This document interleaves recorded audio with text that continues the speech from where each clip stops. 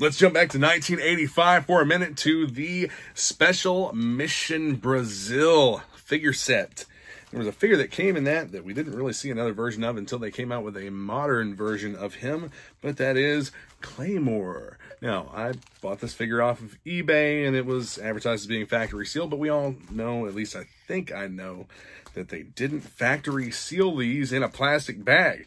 These came in blister packs inside a box where you could see the entire assortment of figures, I think. And they never came in a plastic bag. So someone along the way has decided to take a loose figure, and at least this is my opinion of what I think happened. Someone along the way has decided to take a mint loose figure and heat seal it inside of a plastic baggie. This baggie looks like doo-doo. It's all faded and beat up. Doesn't look good at all, so we're just going to go ahead and cut that right open. I hope that I didn't destroy a valuable figure by cutting the shitty plastic off the outside. So, taking a look at the figure here. He does not look bad. We'll do a first-person perspective section here in just a moment after we're done talking about the figure, and we'll get him packaged up. So, 1985, Claymore was released. I'm reading straight off of GIJoe.com, which is an excellent source of information. GIJoe.com. Claymore was released as part of the 5th series in 1986. I said let's jump back to 1985, but 1986 is where we're going back to.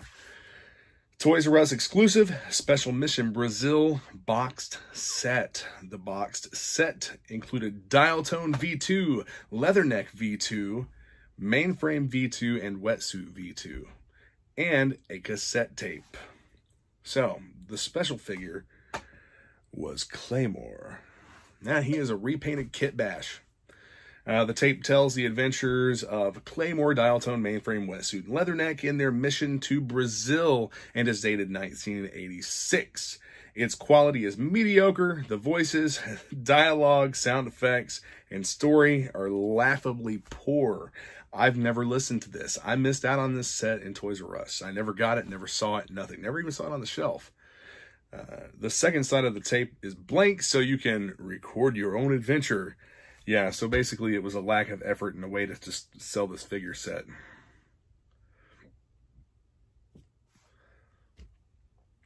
Let's talk about his accessories here. I do have the accessories. Now, the accessories for all of the figures did come sealed in a baggie, much like this in the box.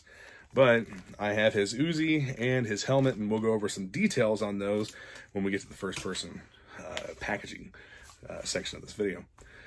But Claymore came with a green helmet and a black Uzi. A few Claymores came with another version of the Uzi. See variations below. See, that's the thing about GIJoe.com. They list all the variations that they can find of your weapons and your figures and whatnot.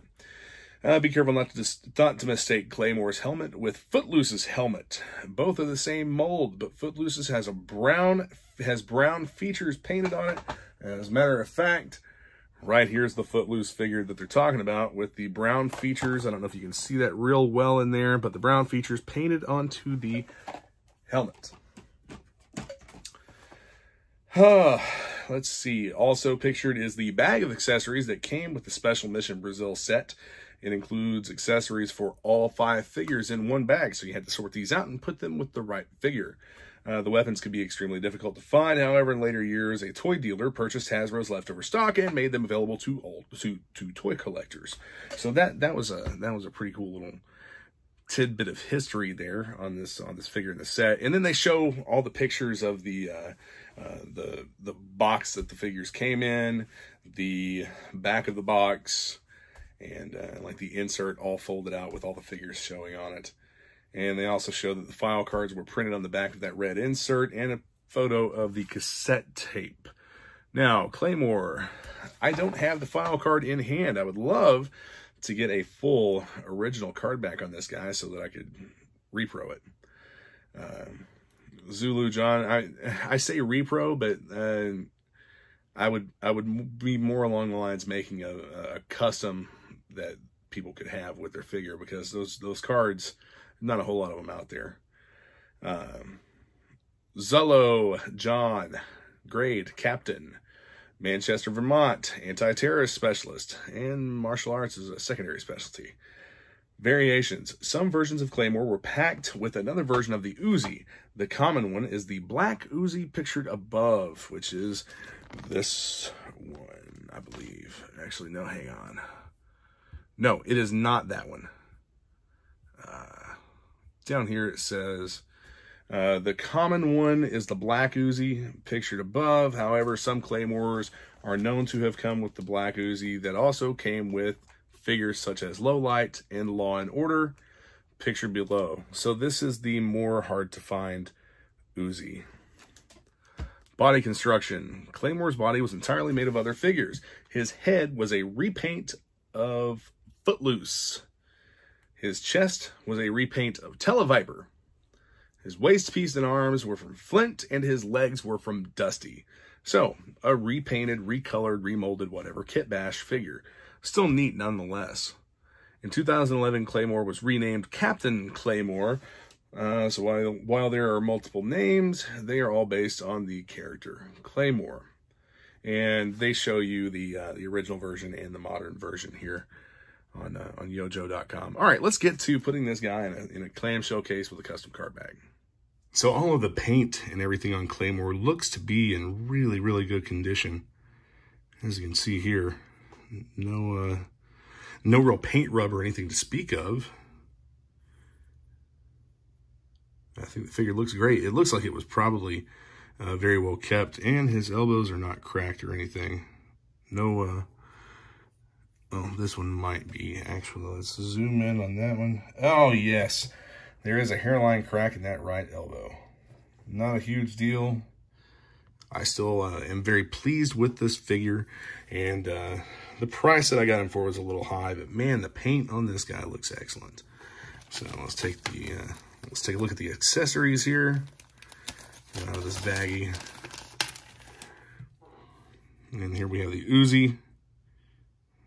Looks to be barely played with. Sometimes you'll find these and they'll be a little beat up, and especially these vintage figures. But the weapons will be a little beat up and whatnot. This one actually looks really good. There's no scratches or anything on it. The finish looks great. And looks to be the same with the helmet here. Yeah, the helmet looks pretty good. And it is the all green helmet, and as you can see, it's still pretty shiny. There's the mold mark where the sprue was clipped off, apparently. And zoom back out and get this guy packaged up here. So we have the clamshell. Oh, actually, let's do this first. Let's get his helmet and Uzi into a bag. Drop that in. And I really like these little acid-free bags to go in these cases for just keeping all the accessories in place. That way they're not flopping around inside the case loose. And get his helmet in there. Move that Uzi over. And then I'll just push the air out a little bit and seal it up. Eventually, I will have a file card for this figure. I'm going to go ahead and get him situated here. The paint for the black watch actually looks really good, too. Whoever had this figure probably sealed it away in that little plastic bag for storage purposes and never really messed with it. My stool is creaking a bit. So here's the custom card back. We'll just set that right on top of the accessories and figure. Close it up here. And there we have it. There is Captain Claymore, a fantastic looking figure in a custom card-backed clamshell case. And if I ever need to take him out or anything, I can. I've actually heard that you can prevent elbow cracking or keep it from cracking more if you treat that part of the swivel arm with mineral oil, because mineral oil keeps it keeps the natural oils, I guess, from leaching out of the plastic. And that's one of the problems, is that these are made of a different type of plastic, I guess, than some of the other parts of the figure. That's why you see a lot of times these will discolor on older figures, and they've actually lightened up a little bit on this figure, I believe. But he is very clean, and the paint is fantastic. I'm very pleased with this figure, even though I do feel like I probably paid too much for him. But yeah, There he is, folks. Captain Claymore. And it'll make a great display. All right, guys. Thanks for going on this journey back to 1986 with me for Captain Claymore from the Special Mission Brazil set. Be sure to check out the other videos and hit that subscribe button. Stay with me and check out what else I have to offer. Yo, Joe.